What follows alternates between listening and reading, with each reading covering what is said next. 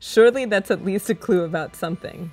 Yeah, it's a clue about when I went to high school, pretty much.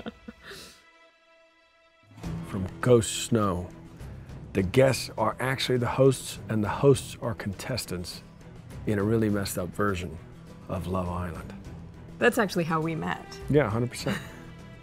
The show is semi-autobiographical. Dodge Singh wants to know, humans will exist in a cradle, the hosts will live in the real world. This isn't a question. Dodge is telling us what's going to happen. Humans will exist in a cradle, the hosts will live in the real world. That's the whole point of Westworld. That's not bad. Not bad, Dodge. Donald Riley. I don't really have a theory, more an observation about the music. Isn't it all from the 90s? Surely that's at least a clue about something. Yeah, it's a clue about when I went to high school, pretty much. I wouldn't read much more into it than that. Yeah, it's kind of oldies for some people, but for us it does feel very doesn't feel like recent. oldies to me, No. but that's what happens. Annie Mackie, I think the door leads to Westeros. We open it, and in storm the White Walkers. Ooh.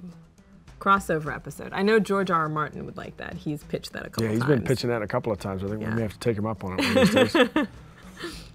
Is the ongoing theme an Adam and Eve thing, where as the hosts become aware, eat the apple from the tree of knowledge, they will be banished from Westworld, the Garden of Eden. Also the origin of a new human race. What'd you reckon?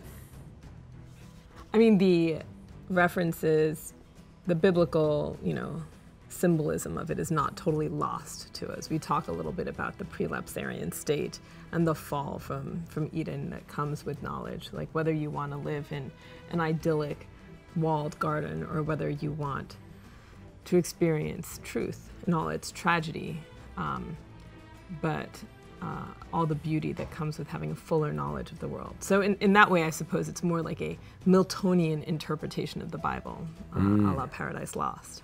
Jackie Shaw says, my theory is that this is just another storyline and not really happening, and that the last episode will have Dolores waking up just as she used to, the Dallas play.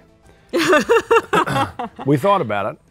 Yeah, I don't think I could handle that frustration. I need it to all have been for something. It also presupposes that the world in which we're all watching this show isn't yet another storyline, which I think is the real spoiler.